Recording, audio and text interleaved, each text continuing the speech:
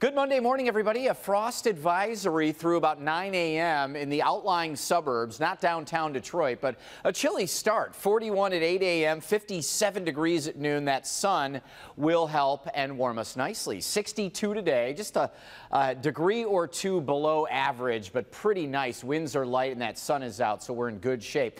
Gets even warmer as we head into your Tuesday here as we advance the computer model. Notice we'll see a little bit more cloud cover tomorrow, coming in a few different waves, mid and high level clouds, but it's also evidence that this air is coming out of the south and southwest, so it will be warming up here heading through Tuesday and Wednesday, and then a cold front.